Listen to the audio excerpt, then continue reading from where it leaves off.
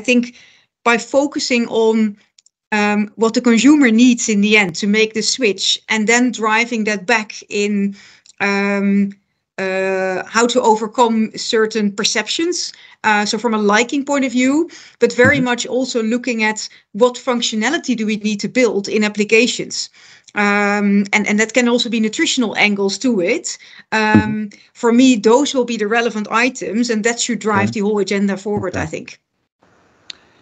Yeah, maybe I can give you a little bit of a European perspective. I think when you look at what kind of consumers are we talking to, we are people who want to have a flexitarian diet, vegan diets, vegetarian diets, very often are affluent, well-educated people. And apart from wanting to eat less or no animal food anymore, they are also very interested in other topics like regional food, low processing, less ingredients. And I think that's an area where there's a lot of research needed to really conquer the European market, because many products that we are having in the supermarkets now are really very globalized products with a very long value chain, many ingredients. And I think this is a very important part to convince consumers that the food is also conforming to other values they have. I also think it's very important that we create a perspective for European farmers, because at the moment, a lot of the farm organizations are really opposing what the industry is doing, because they don't see value added in the farm. They say, okay, our industry, the new plant-based industry, is taking value from the farm into the factory. So instead of eating meat or milk produced in farms, we are eating milk and dairy-free products or meat-free products made in factories.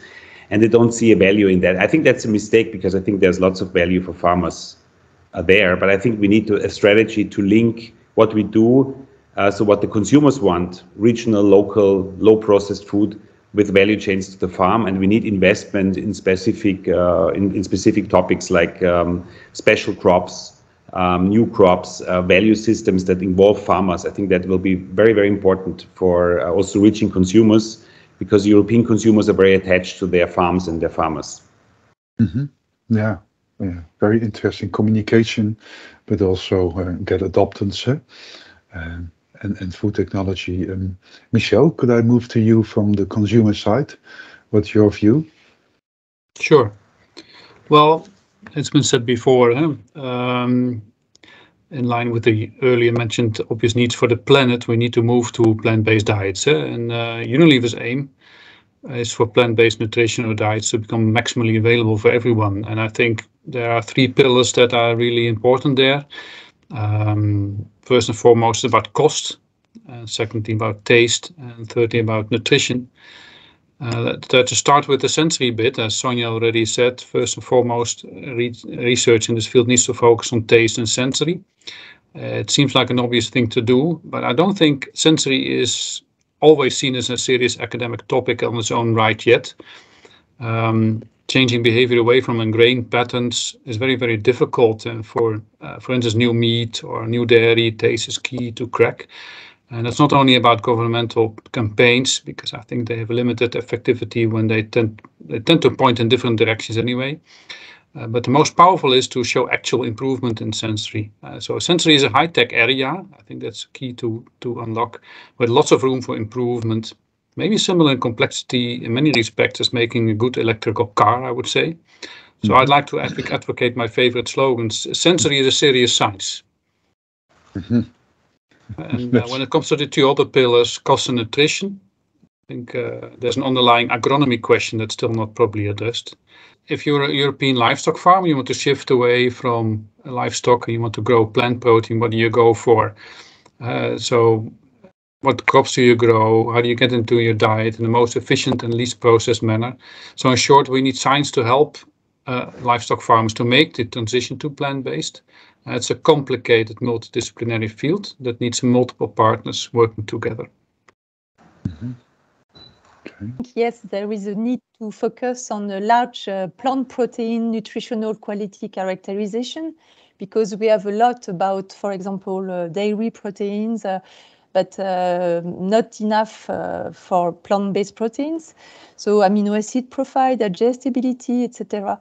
This information is less extended, less published as compared as animal sources, and also there is a need to for harmonization of the methodologies, because, for example, we should develop in vitro methodologies to do these analyses, and we need to have a standardization to do it on similar sources or on different sources or on similar, for example, isolates of protein or concentrates of protein, and to have a classification accessible and made public. We could also, through this type of analysis, explore more the complementarity of proteins, of fibers. We should also identify more for the taste and for the nutritional quality, the anti-nutritional factors, and more generally better understand the different constituents of plants that we have to process also to manufacture ingredients. So there are gaps to be filled to also better understand physiology, synergies. And yes, you mentioned the work on the taste. There is no nutrition without a good taste, and this is a type of new gastronomy to be developed to overcome limitations. And finally, I would mention that there is also a study to be done on the real impact on nutritional quality of the processes, but also in a positive way, because as it was also said, if we want diversify and offer a more rich possibilities to consumers, we have also to show that we could use a lot of different ingredients that could be good for nutrition, good for health, and good for taste. Yeah. Mm-hmm. Okay. If I would kind of summarize, and I'd like to pick your brains if it's a good summary or not. The question was, what are the specific research needs? Those needs are in a certain way, I think, well defined. But what Michelle was doing, and I think you in a certain way as well, Catherine, saying, well, it's also new research science fields that need to be integrated into this approach and to be connected to it. And that's an integrated kind of research strategy on the needs and on the science fields, right? And what I heard from Matthias, he said, well, traditionally, maybe there's a research domain, but you need to link it to the business and connect really the farmers with the ingredient companies, with the food, and make a business case as well to grow all those crops, because if you don't do that, then harmonization doesn't make sense. Monetization doesn't make sense. Do you agree, Matthias, with that? Yes, I think that's correct. And there's also, the problem is the plants that we are using for food are mostly kind of arbitrary. They're not made for the topics that we need, for the products, for the applications that we need. All the plants that we consume have been made by humans for specific topics. When you look at the plants that we have today, many have been bred for feed purposes. So there's a big possibility to cut out processing, shorten production lines, and reduce processing needs when you have the right plants. And this needs a new approach, because we are all used to work with commodities. Big international companies, they are buying commodities. And when we are talking about specific plants, there's a different approach needed to integrate value chains with farmers. And that's a big challenge for everybody. And I think a big topic for discussion and also for research. Yeah.